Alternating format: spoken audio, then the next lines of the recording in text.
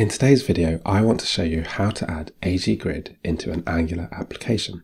The first step is for us to use the Angular CLI to create our app. We do this with the command ng-new myapp. We set our styling to SCSS, and we don't need routing, so we'll set that to false. Once the CLI has created our app, it's time for us to add our dependencies. We cd into myapp, and then we need the AgGrid packages, AgGrid community, and AgGrid Angular. With these dependencies installed, we can then run npm run start to start the application. Once this is up and running, we can see we have the Angular template ready for us to add our AgGrid code. Before we update our code, let's take a quick look at our package.json file. You can see our Angular dependencies and also our AgGrid dependencies here.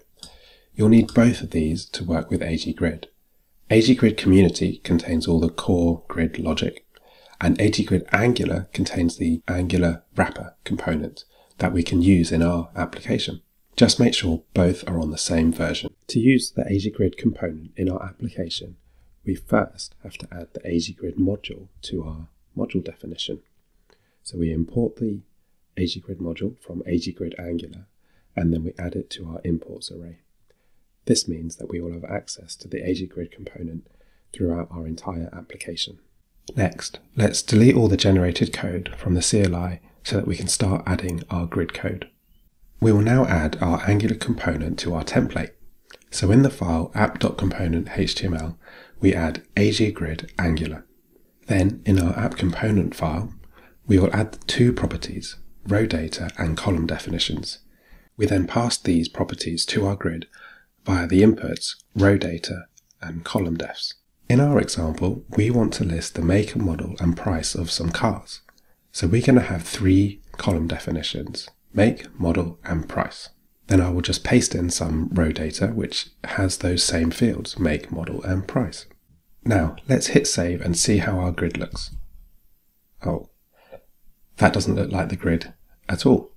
And that's because AgGrid requires some styling. To add the styles for AgGrid, we go to the top level styles file. In here, we add two imports. The first is a file called AgGrid CSS.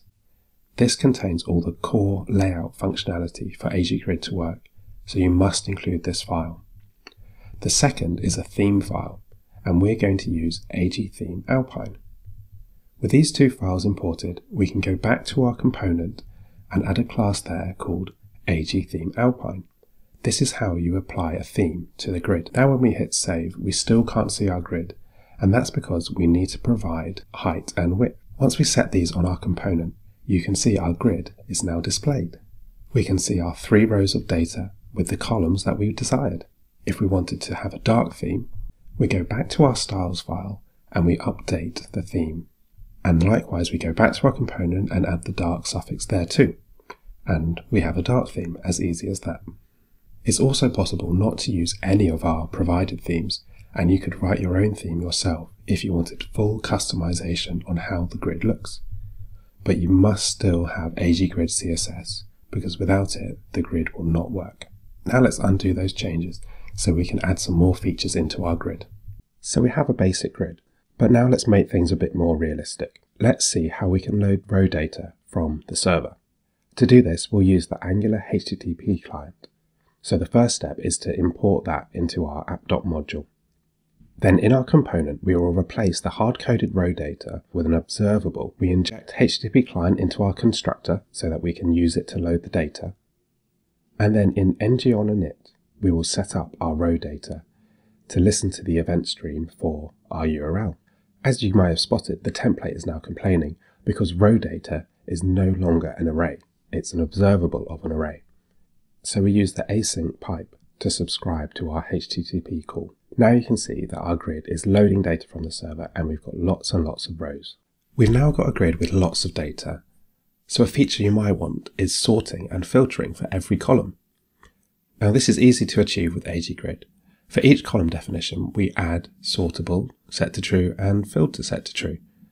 And now that means that in our grid, we can sort the columns and we can also filter by their values. But before you start worrying about all this duplication in your column definitions, we can extract common features into a default column def, and we can pass this to the grid. In this way, you can set sortable and filter in one place and have it applied to every single column. There are many other column properties that you can set to customize AgGrid. For the full list, check out our documentation. Another way to customize the grid is via grid options. You can pass these directly to the Angular component. So for example, we could set up row selection and set that to multiple. And then we can select multiple rows in our grid using the Shift key. Another property you might like to enable is animate rows. Setting this to true means that the rows are now animated when you're sorting, which gives a much nicer feel for the user. Once again, there are many grid options you can set, all of which are listed in our documentation.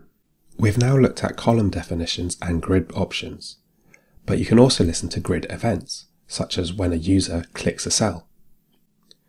To listen to grid events, first of all, in your component, create an event handler. Here we're adding onCellClicked, and you can see it receives an event of the type cellClicked event. Then in your Angular component, bind this to the output property cellClicked. Now, if you start clicking rows in your grid, you will see in the console we are having the events for cellClicked. There are many events that AgGrid fires, which will enable you to customize it and build the behavior that you want. Once again, check the docs for the full list.